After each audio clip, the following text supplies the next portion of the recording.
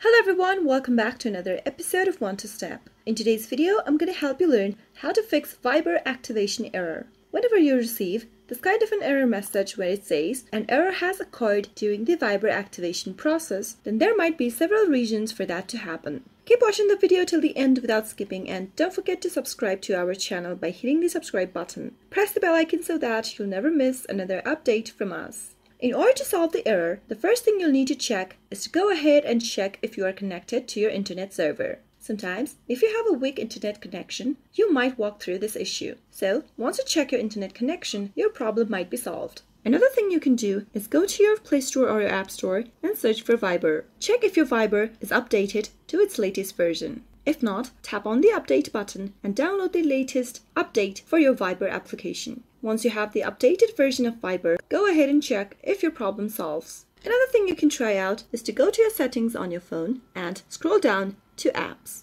Search for Viber from the app list displayed on your screen. Now, try force stopping your Viber application by tapping on Force Stop at the bottom right. Now, from the pop-up, select OK. You can also go to your storage from this page and tap on Clear Cache at the bottom right. Tap on Clear Data at the bottom left corner and tap on OK from the pop-up. Once you do that, go back to Viber and see if that solves your issue. Those were some of the fixes you can try out whenever you are having Viber activation error issue. I hope you found the video to be helpful. If you did, go ahead and give it a thumbs up. Feel free to comment down in the comment box if you have a question or a feedback for us. I'll be back soon with more tutorial episodes. Goodbye till then.